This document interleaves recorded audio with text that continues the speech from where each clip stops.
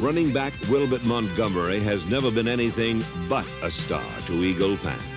And in 1980, he further ensured their loyalty by leading the team in rushing and receiving, despite a series of nagging injuries. I didn't have any idea I was going to play the game.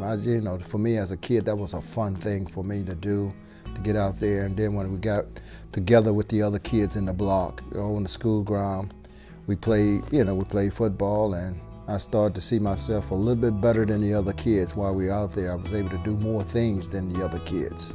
Gives off inside, running with Montgomery up the right side. Left 30, 20, 10, touchdown! Wilbert Montgomery! I did not think I was going to be drafted because I didn't play that senior season. And when I got called from Garden Fords, and he said, "Hey, you are been selected by the Philadelphia Eagles in the 6th round." I said, "The Philadelphia who?"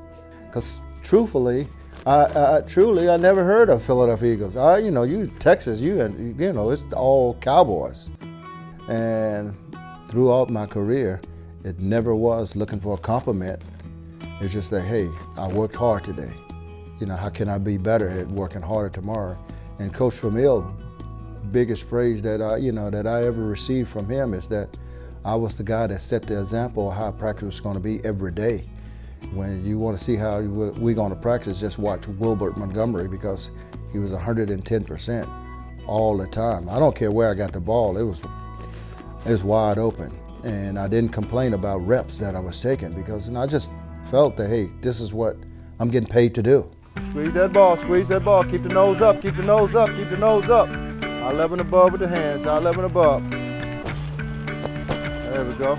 I never wanted to coach. That's the honest thing. I never wanted to coach. And Coach Vermeil come in and get the St. Louis Rams job. And he said to me, "How do Coach Montgomery sound?" And I was a little bit hesitant about it. And I said, "It sounds good, but I wasn't quite sure. It's something that I really wanted to do." But I had the opportunity, and I seized the opportunity by coming to St. Louis. Have won the Super Bowl. Good track, man. Good track, good track, good track, good track. 4x1 relay team, baby. 4x1 relay team.